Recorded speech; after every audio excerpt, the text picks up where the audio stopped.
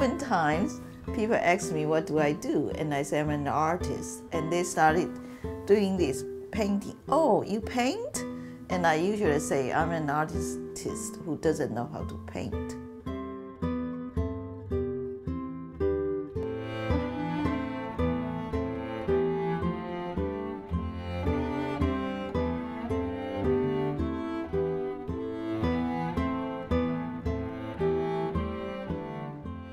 Sometimes it's very stressful. They have to think of something related to the site. I have to tell you, I really like this kind of challenge.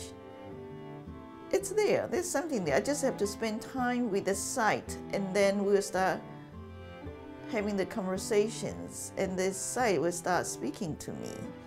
That's why people always ask me, where did you get the ideas? I don't know. I don't know where they are from. It's just somewhere here. In the berry seed, they just pop out. It's time. Okay, come. Being an immigrant from Taiwan, the way I was brought up and then the education I went through, obviously will come in. Like the other, you asked me why I use bamboo sticks so often. And then actually in Chinese tradition, they like to have bamboos planted around their living environment. Does that mean there's a cultural significance in there? Or why I use red a lot? Because red in Chinese culture is a lucky color. We use red in Chinese Lunar New Year, or you give red envelopes to other people for weddings. The bride has to dress up red. So red is a color that I grew up with, that I feel very comfortable with. And I realized the longer I leave Taiwan, the more red I use. I always say I open a window or open a door for people to see. If they are only interested in just peep into the window, that's fine, they walk by.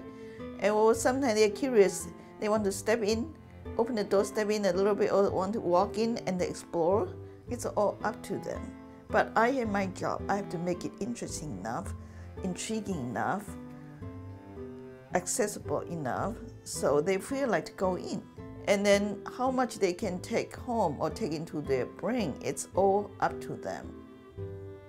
They might not even know it's called art, and that's what I like about it. It's something fun for them to plunge in, and that is good enough. They are trying, something attract them, and then trying to figure out something, what's going on. I think that's the first step. And in spiritual paprika, I just throw out 100 seeds, and I don't know how many seedlings will come out. It's not something I can expect, but as an artist, I just try my best